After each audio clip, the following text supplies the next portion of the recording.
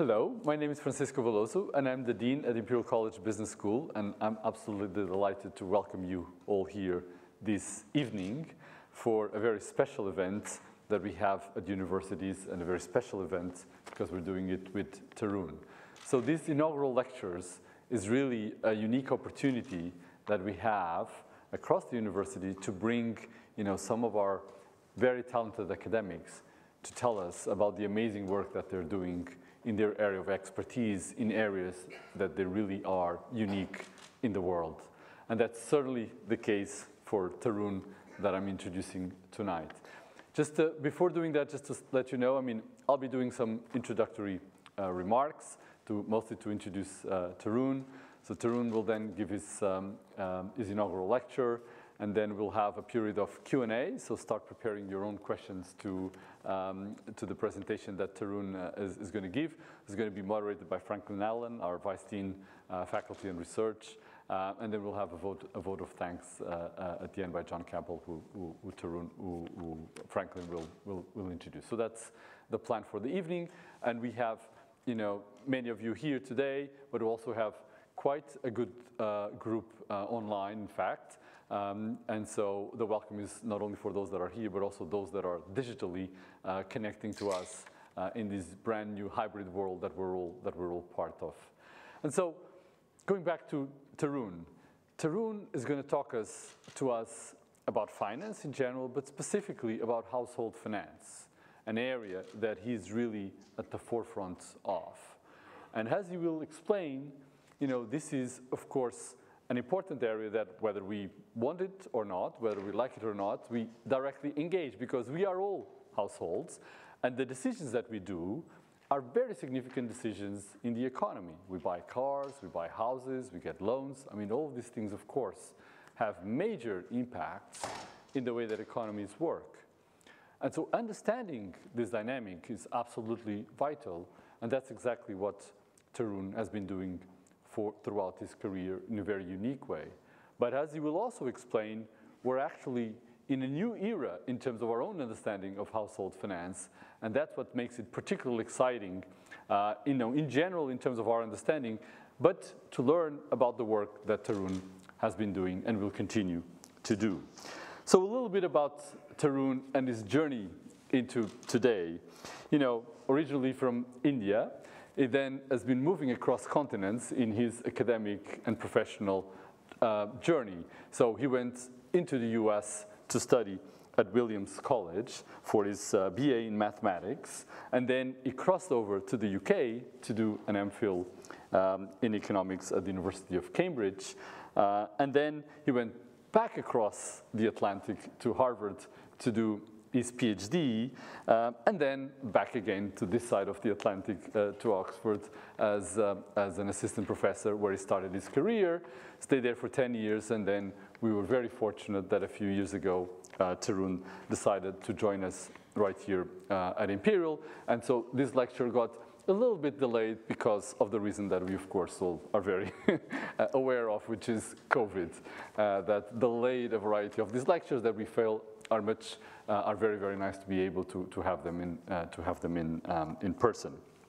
So, of course, within his very distinguished academic curriculum, and Tarun has been publishing at the forefront of this area in some of the leading journals. But not only that, Tarun is the editor of the Review of Financial Studies, which is one of the 3 premier global journals in the area of financial economics, and he has a very extensive involvement in both regulatory, professional bodies, leadership, and policy. And so he's the director of the European Finance Association.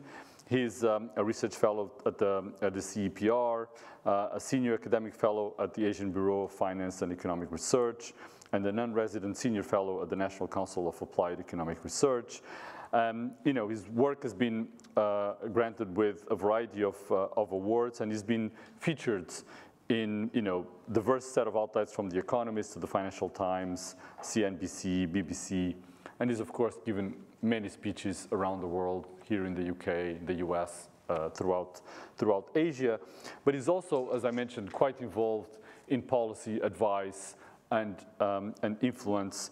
And so that work includes being the chairman of the Interregulatory Committee on Household Finance that was constituted by the Reserve Bank of India, who produced a very influential report, and has been a visiting scholar at the Economic Advisory Council to the Prime Minister of India, and an economic advisor to European Securities and Markets Authority, closer to home, and an allocation advisory board member for the Norwegian Sovereign Wealth Fund, and among many other roles. And so this, just to give you a hint of the esteem, the impact, the relevance of Tarun's work. And so, Tarun, absolutely delighted to be opening up the panel here today and to invite you to give us your inaugural lecture. Thank you very much. Thank you, Francisco.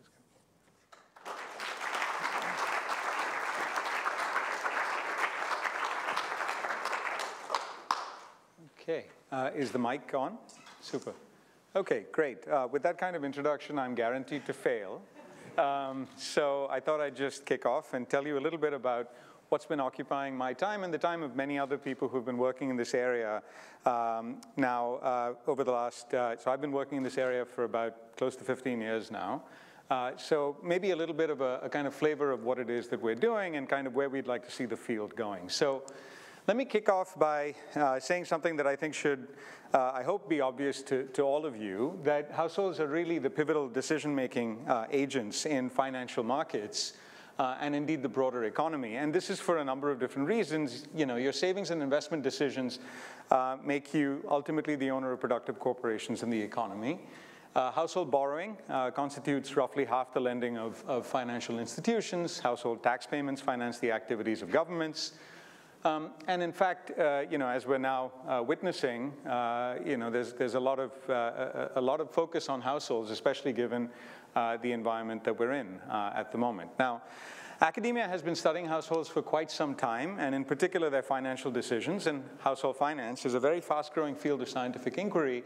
And what the field has been focused on up until this point has been focusing on describing household financial behavior and decision-making, and focusing on identifying common errors that many of us make in the big decisions that we take in mortgages and buying houses, in terms of the pensions that we take on, the retirement savings that we do, even our day-to-day checking and savings account decisions, including being overdrawn, for example. This field has been sort of growing very rapidly recently because there's very high-quality granular data that's increasingly becoming available, and that's not just in the developed countries, it's all over the world. And so this is a very important field of inquiry that is growing incredibly fast at the moment. The questions that people have been tackling in this field are hugely consequential for both economic and financial stability, as you might have seen during the global financial crisis. And of course, many of the concerns about financial stability now also stem from the impact on household budgets that are coming. So what sorts of questions do academics tackle here? Well, one of the things that we try to think about is optimal policy design. How should we design monetary, fiscal, and regulatory policy to benefit households, and taking into account the way that households make decisions? The other one is financial innovation, which is what types of financial innovation should we encourage? When fintech is coming in and there's lots of growth, what does that mean? What are the risks? And in a sense, I mean, these questions have become even more pertinent recently because of the two very important major trends that many of us have been thinking about, both in academic circles as well as in policy and in practice, and touches many of you. The first one is that there's this massive focus on inequality, and rightly so, because of the fact that it's been increasing tremendously over the course of the last 5 decades or thereabouts. And part of this, and part of the inquiry that we've been doing in household finance is, to what extent are these attributable to differences in financial management ability between wealthy households and less wealthy households? The other thing, of course, is technology is entering our lives in all kinds of areas. Finance is not an exception. And of course, the question really is, what risks come with that adoption of financial technology, as well as the opportunities that are coming with that? Now, what I want to talk to you about today is about how we're trying to move the field forward at this point in time. So what the cutting edge really seems to be at this point, and many of us believe this, is that a new approach is now required. There's been a lot of focus on describing what households do, But we're really now trying to unearth the structure between the surface, trying to get at the why of why households are behaving the way that they are. And this involves, naturally, a lot of behavioral economics, trying to think about the factors that motivate households. And of course, harder still, what are we going to do about it? Once we understand what households are doing and why they're doing it, the question then is, what, if anything, can we do in terms of optimal policy to change the game? And the ultimate goal of this agenda is actionable advice. And so this involves supporting and informing product design, financial innovation, and of course, policy design as well. So there's a number of different ways in which this is already happening, and I'm going to try and illustrate this with some examples from my own research agenda.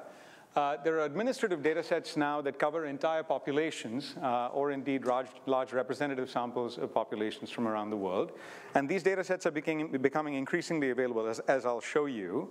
And these are often sourced from regulatory organizations, but not only from regulatory organizations. And interrogating these data allows us to do a few different things, to work not just on the household decision aspect of this, but also thinking about how they aggregate into market-level outcomes. So really thinking about what happens to markets when they're populated by agents that have all kinds of behavioral biases, for example. There's also a lot of power associated with being able to compare countries with each other, and not in a sort of old-fashioned sense, but now looking at the granular decisions that households are taking in different countries and being able to compare how they take those decisions in different countries and how that varies by the institutional setup in which those households exist, which might then give us a lever to try to influence the way that those decisions actually occur. And of course, much of this, being at Imperial, also has to do with employing advanced computational methods and machine learning and data science, all of which Imperial is very well known for.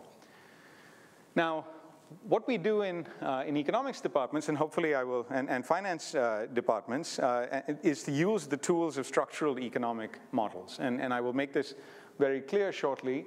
And this is really about getting to the why. So we can do a lot of work on description, but getting to the why requires thinking a little bit more about the models that we can write down of households. And the important thing is that even though every household has its own circumstances, it's a little bit like Anna Karenina, but in the opposite way, which is that, while all happy households are happy in the same way, in this case, it's all unhappy households are unhappy in the same way in some ways. It's not as though they're very different. So there are some common determinants that make households make decisions the way that they do. And so what we really want to do is to get to the fundamentals. What are household preferences? What sort of beliefs do they have? How do they respond to constraints? What is universal about this? And once we can do that, once we have a sense of what these fundamentals look like, we can peer into alternative worlds. We can build what it might look like if they were put in a different sort of environment. Once we understand what motivates households, we might be able to pilot changes to the policy environment or to product design in these simulated environments that are grounded by these fundamentals that you might extract from observing their behavior and modeling their behavior in the environment in which they are. And you might imagine this is quite powerful because you can then build a decision support system for both financial product and policy design. So this is all a bit abstract. So what I want to do is to try to illustrate this with a few examples, and that's what I'm going to do now. So what I want to try and do is to give you some examples from recent work that we've done on how households sell houses, how we refinance mortgages. These are very important decisions, big assets, big liabilities, the biggest asset and the biggest liability for most households. And then I want to spend a little bit of time telling you about the international nature of the agenda and the way that technology plays into these sorts of things. So let me start with selling houses. And the house selling decision turns out to be possibly the biggest transaction that most households will conduct in their lifetime. And it turns out that these decisions are often driven by factors that have little to do, despite the ticket size, or there's an alarming amount that seems to be to do with the way that households are wired, in the way that, for example, they're very reluctant to realize losses, okay? So, and I'm going to show you some patterns that demonstrate this. The sort of what of it is that when you look at large and granular data sets of the way that people sell houses, it reveals that there's extreme household reluctance to sell a property below the price that they paid for it. Now, there may be good reasons to do that, but there may also be some reasons that have to do with the way that we're wired. But it turns out that this has fairly important aggregate implications. So when we write down a structural model, we're able to quantify the forces that are at work. One of these forces is loss aversion. People just seem very wired, and it's not just people. It turns out that people have done experiments with capuchin monkeys that show that they are extremely subject to loss aversion. So our biology, in some sense, is militating against us in this context. And there's also mortgage constraints, of course, and that's going to become important, and that is actually becoming, it's a live issue at the moment, so we can talk more about that and about the implications of the housing market. Now, the broader consequences of households being very reluctant to sell a property for less than they paid for it is that house price declines can actually lead to freezes in housing market liquidity. In particular, when house prices decline, as lots of predictions are making right now, if people are very reluctant to sell houses for less than they paid for it, that means that the natural price is just not going to be realized. What will happen is households will simply mark up their houses and liquidity will dry up in the marketplace. That might not sound like a big deal, except for the fact that this is causing lock-in, which is these constraints and this kind of loss aversion, this reluctance to realize losses, can mean that even when there are profitable job opportunities on the table and labor mobility is something that you really want to encourage, especially in a down market, you might see that households avoid doing this and turn down profitable opportunities simply to avoid taking a loss. Okay, so the consequences are material.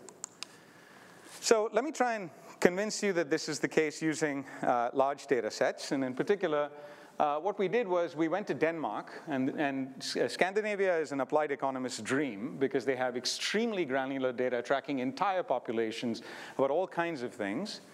And so we looked at the universe of all residential properties in Denmark, which we tracked over close to a decade.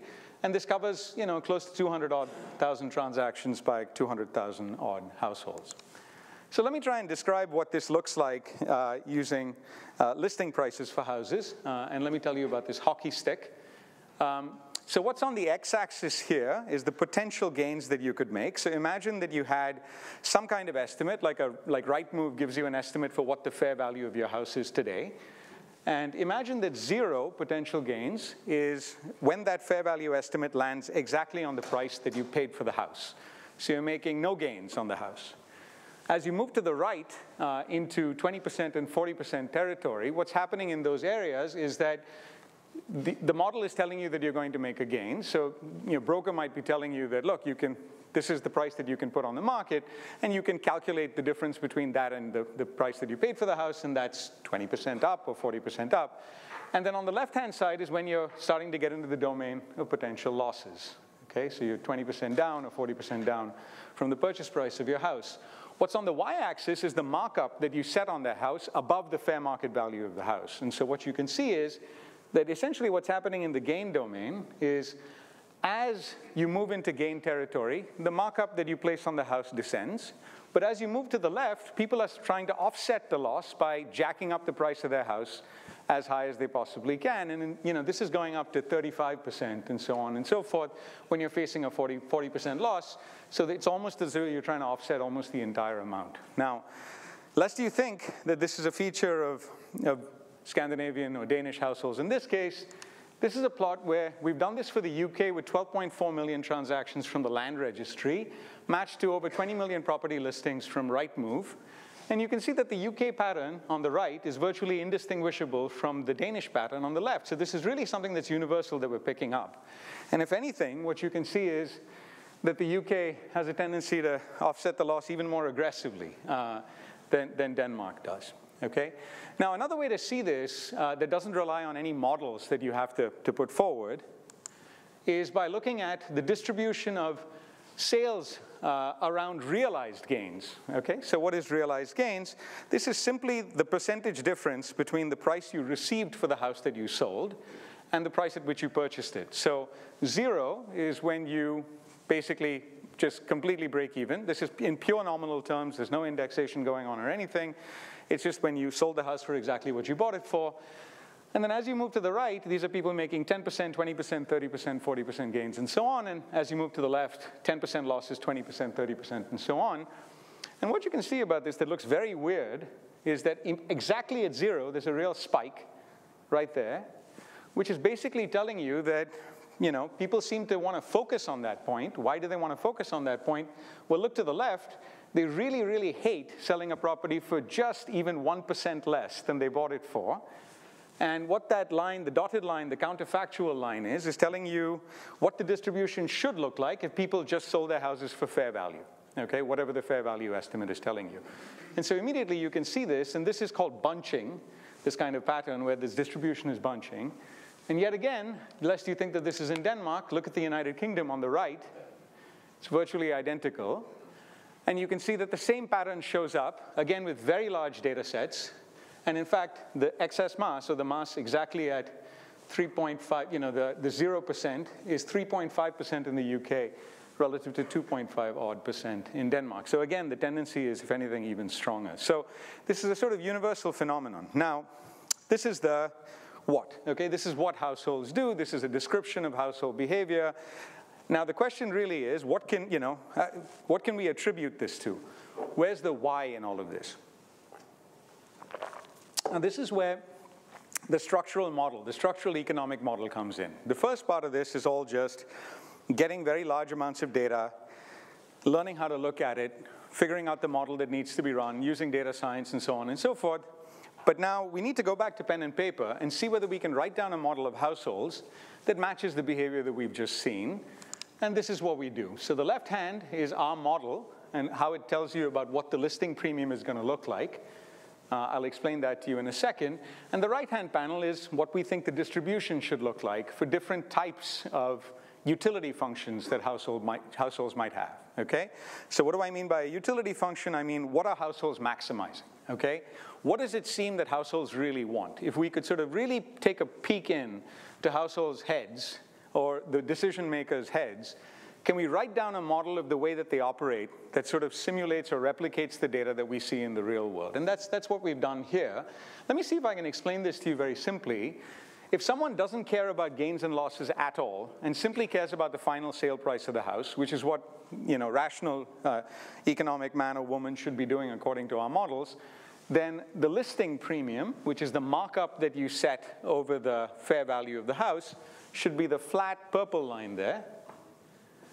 As you move to someone who is anchored on that purchase price and really wants to do well relative to that purchase price, as they have greater and greater gains, the model tells you that they're prepared to lower the markup in order to induce a quick sale. But as you move to the left and they're making losses, they want to mark it up more and more to offset the loss because they're not as worried about the quick sale. And then the weird-looking black line over there is what happens when households are loss-averse, when they derive far less utility from losses than they do from gains. And you might look at that and say, well, that doesn't look like the U-shape, I mean, the hockey stick, smooth hockey stick that you had. But it turns out that this is just for a representative household. But what you can do is when you aggregate this across multiple households, you get exactly the sort of pattern that you see in the data. And the right-hand side is exactly the same utility function produces bunching inside the model. So what can we do with this? The nice thing about this is I can take these two patterns. I can take this pattern and this one. And I can minimize the distance between what my model predicts and what these patterns look like in the data, so I can make these plots look exactly like or very close to those two plots that I showed you already. And this is essentially by fiddling around with the model to sort of tweak the parameters of the model so that we can figure out exactly how we can model households and exactly what quantities and how much they respond to incentives and so on and so forth. Now, those are the fundamentals that I've been referring to so far. What's nice about having those fundamentals and having this machine, assuming that it works and assuming you can validate it, is that you can then start thinking about throwing different policies at households and saying, how would they respond if house prices fell by X amount? How would it work if we were to change mortgage policy in a particular way, and so on and so forth? So now you're at least hopefully starting to get a flavor of how this works. So in the model, as it turns out, and this is not something I've shown you, but what we do is we sort of parse the relative strength of different forces. And it turns out that both mortgage constraints and these kinds of behavioral preferences, these loss-averse preferences, roughly equally contribute to lock-in. And so a policy proposal that comes straight out of this, the what to do about it, is that as soon as you see a housing downturn, what you should be doing is to relax financing constraints in order to offset the effect of households' behavioral preferences. And how might you do this? For example, right now, if we're going to face a big rise in interest rates and the housing market is going to fall, we may want to relax loan-to-value constraints, for example, okay? And the model can tell you roughly how much, given the various dials that you have in the system that you've built. Now, will such countercyclical mortgage policy help, and how much? Well, the answer is yes, and it can potentially have fairly large effects. But it turns out that there's a subtle point, and I think this will be maybe familiar to some of you, which is that when you have tighter financial constraints, what we find is that people are less behavioral. They don't indulge their loss aversion quite as much because they're up against the wall. But what happens when you loosen financial constraints is that it just gives people more space to be themselves, to essentially indulge their behavioral preferences. So this is in some sense a sort of a little bit of a problem, because when I move one lever, when I reduce the amount of mortgage pressure that's on you, suddenly you might feel a little bit freer to exercise your loss-averse preferences. So there's this a little bit of an offsetting effect that's going on here. It's a little bit subtle. Now, what I want to do next is to turn to household liabilities and show you a little bit about mortgage refinancing. Why? Because if I think about a household as having a balance sheet, on the asset side of the balance sheet, there's the house. This is the largest asset on households' balance sheets. And on the liability side, there's usually the mortgage, which is the largest household liability. And this is something that's been in the news a lot recently. And the most important decision that people face after taking a loan is refinancing. And that's coming up for a lot of households for whom their initial fixed-rate teaser deal is expiring. Some of you may be in that position where interest rates are going to spike up, and you're going to have to figure out how to refinance your mortgage at that point in time. I will talk about the UK, but I want to talk again first about Denmark, and then I'm going to talk about the United Kingdom. So here's what happened in Denmark between 2009 and 2017. It was a falling interest rate environment, unlike the rising interest rate environment that we have right now in the United Kingdom. And you can see here that the black line is showing you from 2010 to about 2017 how the interest rate declined. Now, what are those colorful lines over there? Those colorful lines are basically telling you, this is the mortgage rate. When the mortgage rate hits each one of those colored lines, this tells you that it's the best time for you to refinance your mortgage into whatever the interest rate that's available at the moment, depending on what coupon or what rate your old mortgage was paying. Now, it's not obvious that you should immediately refinance as soon as the interest rate declines, because you might want to wait and figure out whether the interest rate's going to go down even further before you pay the fee and get locked into another mortgage of 5 years or 10 years or whatever it might be. And so those lines are actually representing the rational point at which you want to refinance. And so when it hits that threshold, if everybody was rational, what you'd see is there would be a wave of refinancing happening for all the mortgages of a particular coupon, and then nothing would happen afterwards, because everyone would just refinance and then they would just, sit in their new mortgages, and that would be it. And so the bottom shows you actually the number of refinancing households at each coupon. And so what you should see is that when the black line hits the thing that's just above 4, you should see a big wave of the sort of slightly darker blue, the one that's second from the top, and then nothing afterwards.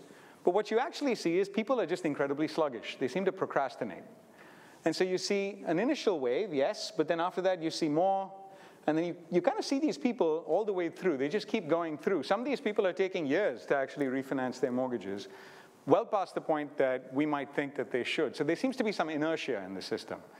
And so this is quite important. And you can see this for almost every coupon rate that you notice. So what do? Again, we write down a structural model to try to explain how households refinance.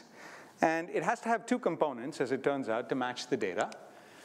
And those rich patterns in individual switching behavior are matched by these two components. The first one that we find is that the incentive to switch differs across individuals. So there are some very wealthy people out there who really can't be bothered to pay attention to their mortgage because there are more important concerns occupying their time. The opportunity cost of their time is substantially higher than the saving that they would make from refinancing their mortgage.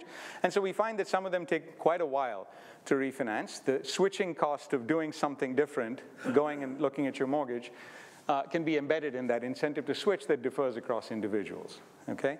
But there's another component which is a bit more worrying, which is what we call sleepiness, okay? Which is, even if we set a person-specific incentive for you, there are people who basically just seem oblivious to that incentive until well after the fact. of the saving being the appropriate time for them to refinance. And they sort of suddenly wake up and then they go and refinance afterwards. And a model that has that feature seems well able to explain the data that we have. Now, let's go to the what should we do about it aspect of this. So we've done the what. I've kind of quickly given you a sense of the why. And now there's a what can we do about it. And so let's try and do this by simulating an economy where we implement a mortgage rate cut, okay, or an interest rate cut that translates into a reduction in the mortgage rate that should induce 90% of borrowers in Denmark to refinance, okay? Now, why would that be a good thing from the perspective of the Central Bank of Denmark, or why does the Bank of England do these kinds of things? Well, there may be a few reasons. The first is to ease the financial burden on households. So one of the things that people are now saying is maybe we want to slow the pace of interest rate increases so that we keep households a little bit healthier in terms of their financial health. We don't push them to the wall in terms of these high mortgage rates that they have to pay. The other one is, of course, when you have a lower amount of mortgage debt that you have to pay, you might want to go out there and spend. So it stimulates the economy, it increases consumption.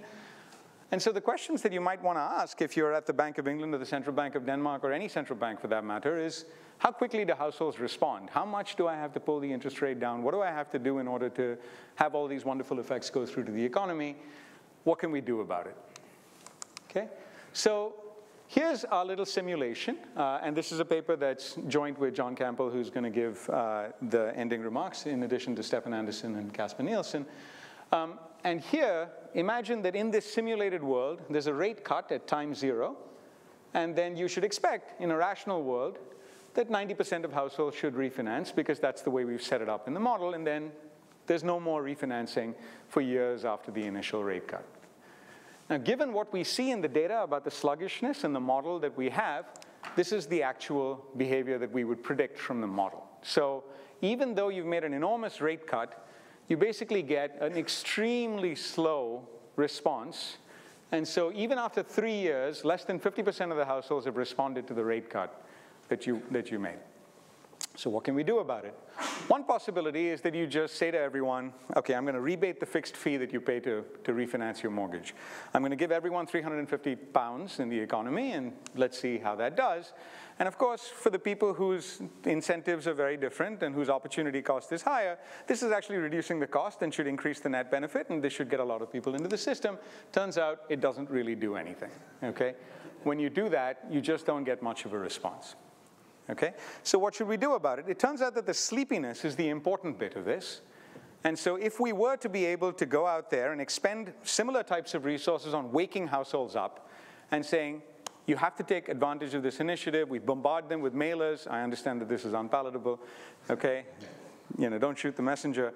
But if you did this kind of thing and you woke 50% of the households up, this would be the response. The wake-up policy that woke 50% of the people up and said, hey, here's an opportunity, please pay attention to it, then it turns out that you get a much better looking response.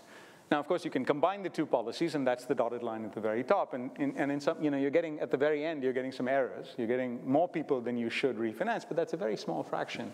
Getting about 95% to do it rather than 90, but that's 3 years out, okay? So what's nice about this is that this machine has allowed you to sort of build these little policy simulations and tell people, to sort of provide some policy decision support about how best to do it. Okay, there's a little bit of an issue here. I haven't talked yet about inequality, and I want to spend some time talking about that. And so the rich and well-educated, we find, are substantially more efficient at refinancing. So this is one of the big problems here that we detected using the data. In the Danish data, we can see lots of things about you. We can see your education, your income. We can see how much housing wealth you have, and so on and so forth. And relative to someone, 100% would be someone who refinanced exactly the way that, you know, clinical economists like myself would tell you that you need to refinance. And it turns out that if you're, you know, sort of quite poor at the 10th percentile of the housing wealth distribution or 10th percentile of the education distribution, you're only doing this at about half the efficiency that you should. But then as you move up in terms of education, income, and housing wealth to the 90th percentile of the distributions of all of those variables, you're really seeing that the efficiencies are going up, okay? And this is really quite bad because it's saying that, you know, this kind of bad financial management is highly correlated with the sorts of things that we worry about in terms of inequality. Unfortunately, aging is also correlated with poorer refinancing efficiency. I'm sorry to let you all know about this. Okay? Okay, so here's a sort of taking this one step further, which is, what happens with this transfer to the poor, from the poor to the rich? Is there a different way that we could do this that didn't involve these kinds of transfers from one type of household to the other? And this is trying to attack this question of whether differences in mortgage refinancing can actually contribute to wealth inequality through this differential financial ability that households have. And it turns out that many of you know this, there's a dual rate structure in the UK market. There's a teaser rate that you initially have, which is quite low, and then it just gets rolled on to this very high standard variable rate if you don't refinance immediately at the expiration of your teaser rate period. That SVR at the moment could be anywhere from 7 or 8%. So unless you switch very promptly, you're getting hit with this very, very high cost. And it turns out that when you look at vast data from the United Kingdom, which we have access to through the FCA and the Bank of England, 3.59 million mortgages, I think, is what we look at in terms of the sample, and roughly 430 billion pounds of mortgages, and we have detail down to the level of the mortgages. And we can see that people are simply not making these decisions. About 30% of the aggregate mortgage stock is sitting on these high standard variable rates rather than refinancing on time. What's more, and what's more troubling, is that the less well-off are switching less than they should, which means that they are essentially paying a price and a transfer to the more well-off. So there are these cross-subsidies or regressive transfers across population groups. So the question is why? And again, it's because this sort of sleepiness seems to be higher for low-income groups in the population. So what can we do about it? So again, we can try and pilot an alternative policy where you eliminate the dual rate structure. This is something that my colleague David Miles in 2004 wrote a report for Gordon Brown about, and said we should eliminate this structure. Essentially, this doesn't seem to be a great structure, and what we can do is we can quantify the extent to which that would help, and it turns out it does help. So what would happen in that alternative world is that the interest rate would go up for the 80th to the top income decile of the population. Okay, so 8/10 of the income distribution would face higher mortgage rates, and the rest of the income distribution would face lower mortgage rates in that alternative world that we can peer into with our model. And essentially, that is getting transferred back to the people at the bottom of the pyramid, essentially. That's what would happen in that alternative world. And we can say this now with this very vast data, this model that we built, and so on. What would then happen in that world, according to our model, and this is a bit more speculative, is that people at the lower ends of the income distribution would essentially take on more mortgages. 6 to 7.5% at the bottom of the income distribution. Why is that? Because they don't have to pay these nuisance fees, and because they don't have to pay this extremely high rate, they might be induced to then come into the mortgage market according to our simulations. Of course, this is peering into the unknown, but that's precisely the point of counterfactual analysis. Okay, and by the way, there are also redistributive transfers across the United Kingdom. In particular, in this brave new world, which doesn't have this teaser rate structure and has a single mortgage rate across the lifetime of the contract, London and the southeast of England start paying slightly higher rates, but you can see that the people who are paying lower rates are the ones in lighter blue that are in the northwest and northeast of the country. And predictions for mortgage issuance go very similarly, which is you'd get lower mortgage issuance in these parts of the country and a bit more redistributive transfers out to other parts of the country. Okay, so I think I've got a few minutes left. And what I want to do is to quickly talk about the fact that this agenda is not just domestic in nature. It's not just about the UK. It's not also just about the US or about Denmark. It's truly international. And what we really need to do is to go to both advanced and emerging economies, because there are many similarities, and I'm going to tell you a little bit about this graph on the right. And there's a real opportunity and a need for more research. The agenda that we're sort of trying to pursue here does include a significant focus on both emerging economies as well as advanced economies.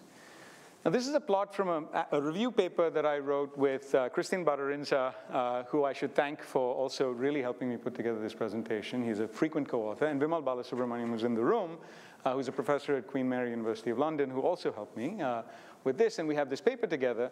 And what this shows is the wealth distribution in developed economies on the y-axis and the wealth distribution in developed or emerging economies on the x-axis. So what is this saying? It's saying that the poorest person in developed economies, which is 0 on the y-axis, is not that far off from the poorest person in developing economies, 0 on the x-axis. At the very top of the distribution, the richest people in developed economies, looking at household surveys from all of these countries, are actually pretty similar to the richest people in the emerging economies. The big gap is in the middle, which is if I look at a person who is 6/10 of the way up the wealth distribution in an emerging economy, in some economies, like for example the Philippines, they're only 10% of the way up the wealth distribution in developed economies. And this gap varies across countries. So Philippines is in some ways bad, but there's all of these other countries, South Africa, Thailand, China, and India, there's a bigger problem because it's not just inequality between the bottom and the top, there's also substantial inequality between the middle and the top as well. There's a sort of a real need to do more of this. And these are people who are in formal financial markets for the first time, facing the sorts of challenges, mortgage refinancing, buying houses, selling houses, and so on and so forth, that makes this agenda perhaps even more important in those areas. And if we care about household finance, we care about households and not just about the size of the market. And there are many households that are not in developed economies around the world. Okay, we tried to do something about this. I chaired a committee in 2016, and then we submitted our report in 2017 that was constituted by the Reserve Bank of India under the then governor, Raghuram Rajan. And in that committee, what we did was we tried to sort of put some of these ideas into action by benchmarking households against those in other major world markets, and then trying to think about how we would redesign new systems of regulations in financial markets and in household finance to try to make financial inclusion really work and make household finance better. And what we did was we highlighted that there's enormous household financial vulnerability. In particular, there's a huge inability to cope with unexpected emergencies. This is not just, by the way, in emerging countries. This is also a problem here in the developed markets. And there's a high dominance of informal sources of high-cost credit. So if you get into trouble, then what then happens is you get into financial trouble, you go and take a loan that has a very high interest rate, you might then get into a debt trap, and we found that that was a very serious problem. And now, of course, this is not restricted to there. I suspect many of the issues that we're going to see will be seen here. I think John Campbell put it best, and he'll say something at the end, that we had a tendency to think that all emerging countries would start looking like developed countries. I think what we're starting to realize is that many developed countries could start looking like emerging countries as well. Okay, so these problems are really universal. Okay, so we had some policy proposals and so on and so forth, but one of the main policy proposals was a very strong role that we advocated for technology. Now, the last thing I want to say is that technology is really something that's fantastic, and we might have this vision of this brave new utopian world in which technology solves all of our problems, but it's not a panacea, okay? And in particular, there are some issues associated with doing this by just running technology through and saying fintech is going to fix everything. And we did this by looking at a particular case, which is the adoption of machine learning credit screening technologies and risk profiling technologies using large data from the US. We went to the US Federal Reserve and we got 10 million loans from them. And what we did is we ran some fairly advanced credit screening models using ML, using machine learning, and sort of trying to figure out what people's credit scores would be under that new system, and then compared those credit scores against the credit scores that a standard everyday risk profiling system that we have today might have, okay? And in particular, what we found is that there are some risks. In particular, the good thing is that when the new technology comes in, it does seem to be a rising tide that lifts all boats. But the problem is that it exacerbates distributional issues between different groups. Some people are better off than other people. So this is like George Orwell, right? Which is all animals are equal, but some animals are more equal than other animals. I don't know if you've ever read Animal Farm. And why is that? It's because advanced technology can more effectively figure out who you are, even if the data is supposed to be anonymized and we're not supposed to be able to tell whether you're black or white or Hispanic or old or young or male or female, but you can make the invisible visible. The other thing is that advanced technology can actually identify risk hotspots that are invisible to more primitive technology, and so that uncovers existing vulnerabilities. So let me just sort of show you this very quick graph, which is just showing you what happens when you move to a credit score from an old system, that's the one on the right, the nonlinear logit, to one from a new system, which is a more sophisticated machine learning technique called the random forest.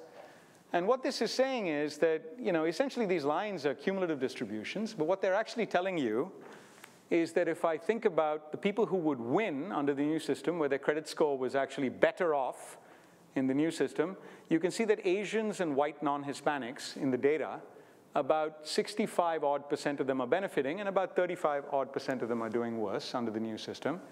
But then when you compare that to the way that white, Hispanic, and black borrowers are doing, you can see that they benefit less. About 50% of them are doing better, and about 50% of them are doing worse under the new system.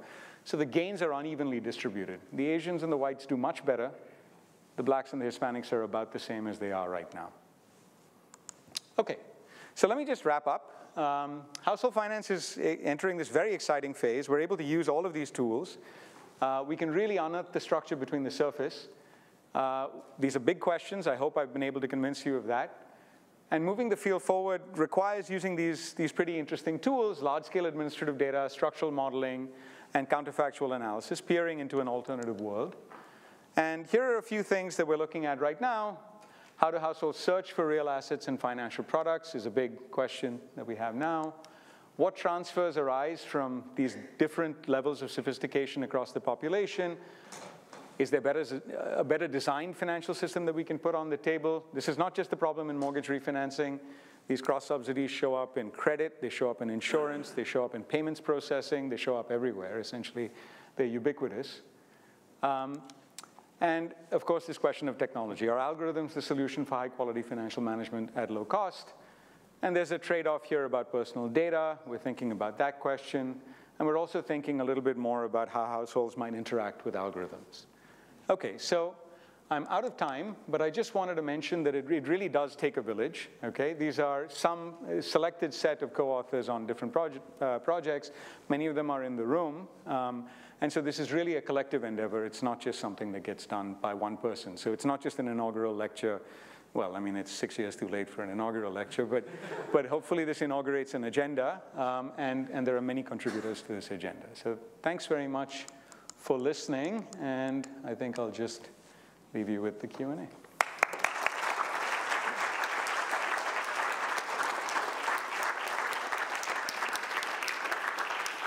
Thank you, Tarun, for a fascinating lecture.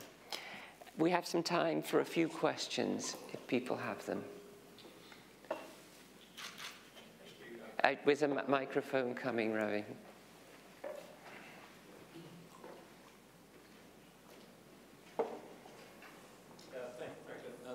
Brilliant talk, Tarun. Any talk that inserts George Orwell and Tolstoy into it has my vote. So thank you for that. On the changing of mortgage product question, there is quite a rich expectational literature on ARMs versus fixed-rate mortgages in the US.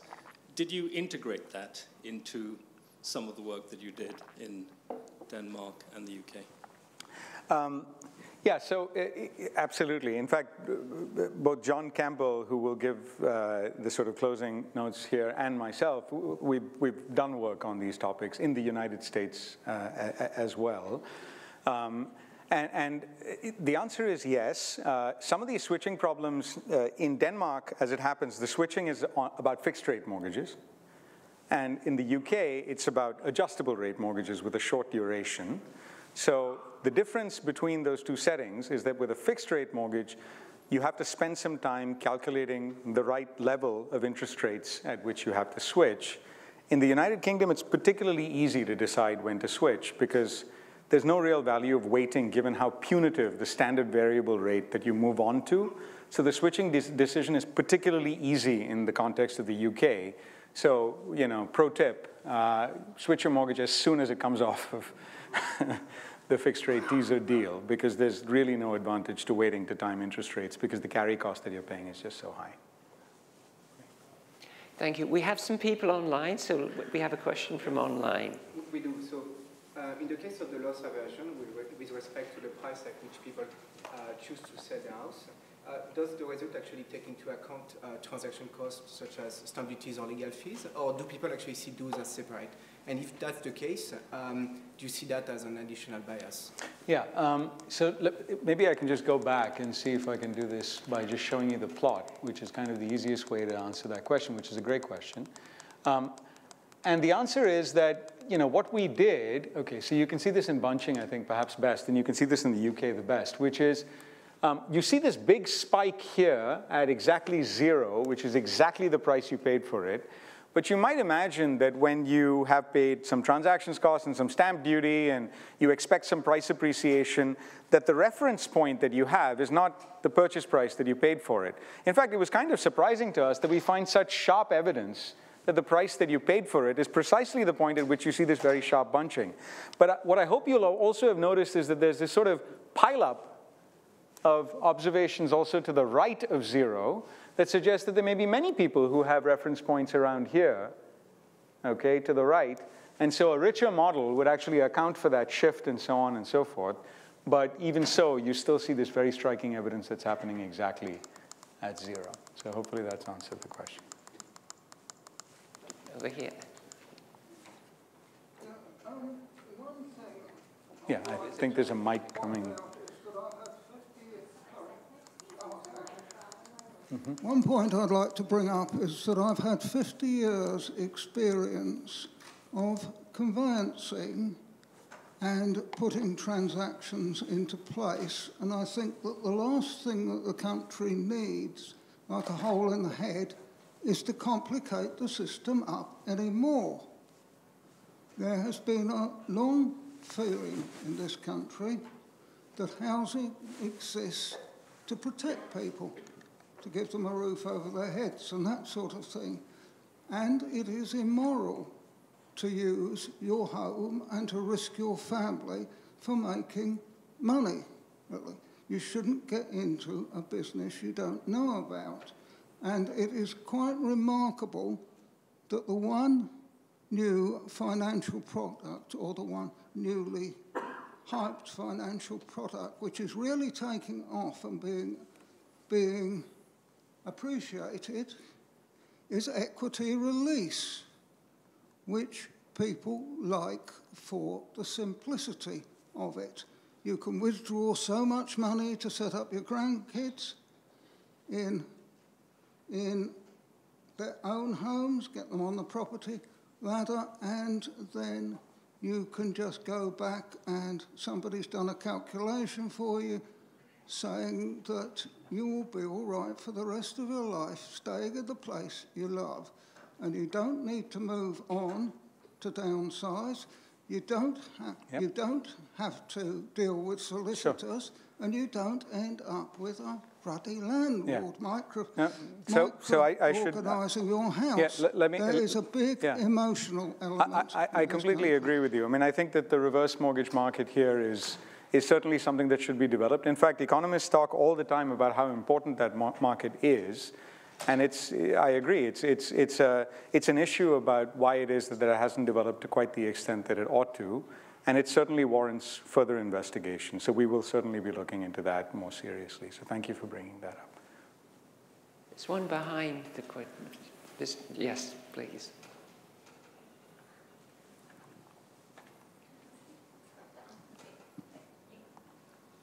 Tarun, so I'm curious, as an American where there's capital gains on your primary residence, even if you don't live in the United States, I'm curious about the potential tax implications, because if you had a scenario where if you had a loss, that you would get a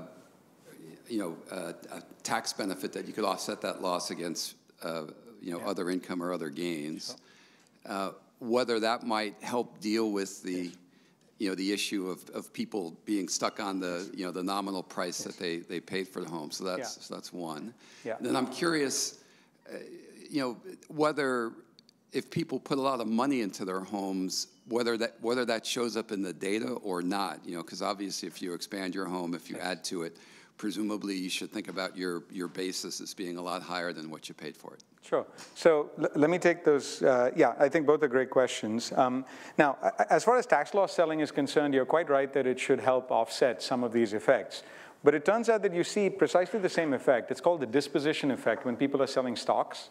And it turns out that even when stocks should be sold at losses to do tax loss harvesting, you find roughly similar types of behavior, which is that people are extremely quick to realize gains and very reluctant to realize losses. In fact, the proportion of gains realized to losses realized is roughly 2.5.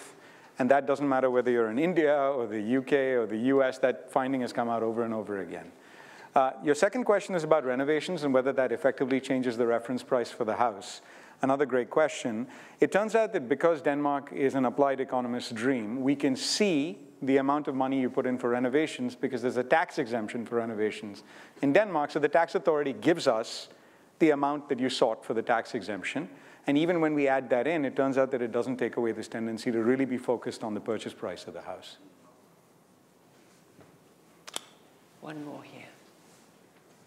Thanks, Tarun. Very interesting. So I have a question. So, in economics, as you know, you treat a house as a potential investment asset or as consumption foregone because it's savings. So to what extent in this field can you sort of address the two following questions? Is there a difference in behavior when that depends on the rental yield from a home? And sorry, depends on the rental yield from a home. And sort of behaviors of households when they transact in the property market. Yeah. And two, if you were to estimate consumption foregone by sleepiness, would that be of an order of magnitude, as a macroeconomist I'm interested, that would have macro implications? Because then in countercyclical policy, if people are being sleepy, then the effectiveness of countercyclical macro policy to stimulate consumption would be limited, right? Yeah. So let me see if I can take those questions in reverse order, and I'm going to forget, so I'm going to ask you to remind me about the first question again, which, okay. So the second question is, there's been a lot of work in macro using these kinds of behavioral preferences, and it turns out that not only consumers are sleepy, so consumption responds with a lag, but it turns out that producers are sleepy as well. So menu adjustments, or essentially price-setting behavior by firms, has also been tackled using similar frameworks, like with sleepiness and so on and so forth. So as far as a macroeconomist is concerned, this kind of behavioral toolkit shows up not just in consumption behavior, it also shows up in price adjustment behavior of firms. We're documenting that it shows up in the household context in terms of household refinancing.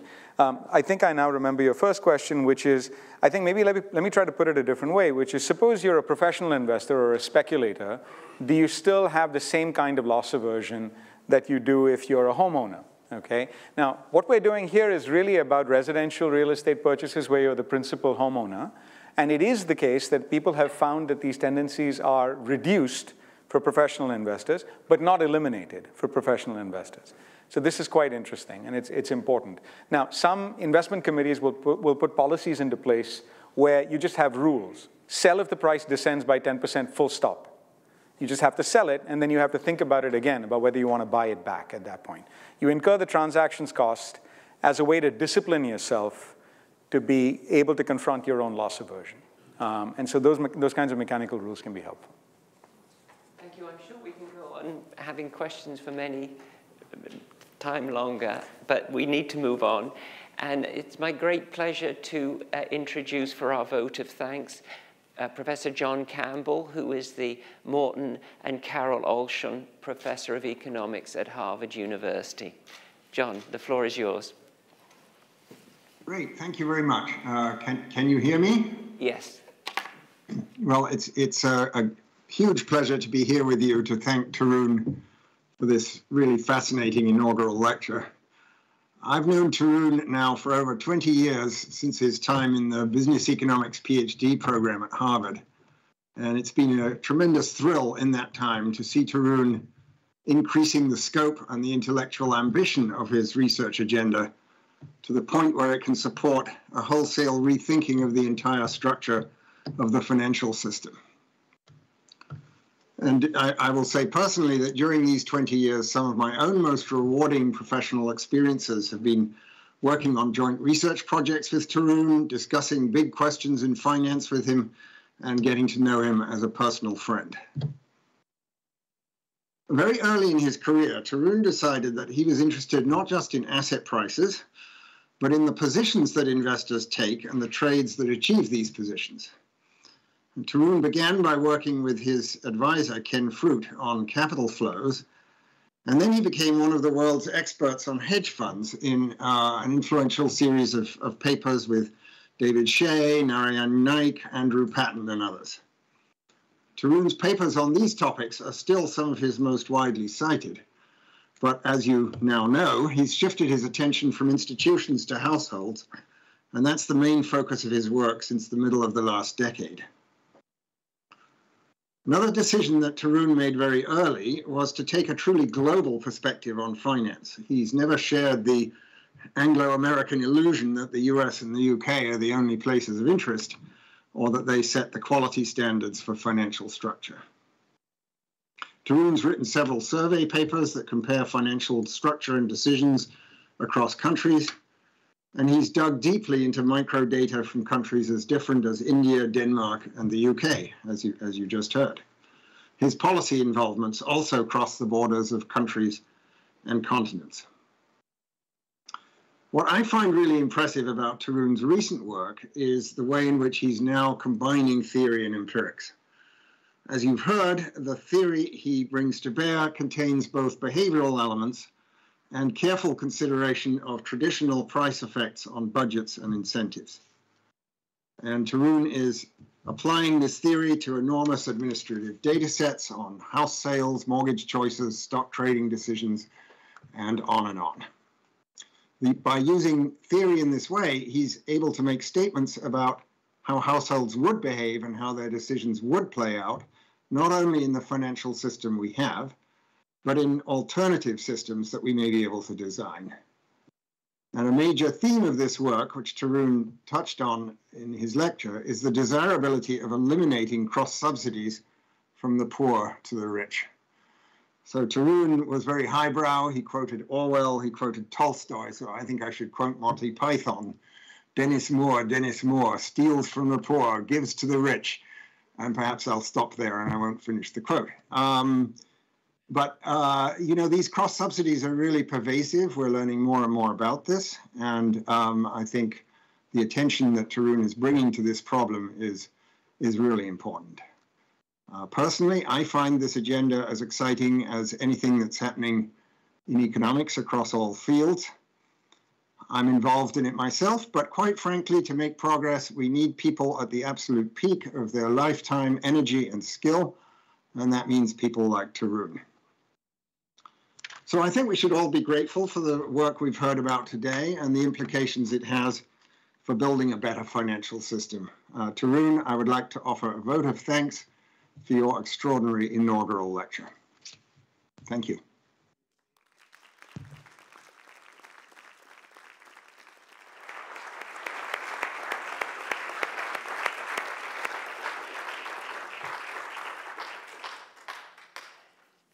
Thank you. We have drinks and a reception outside for those of you who have time to join us and continue questioning Tarun.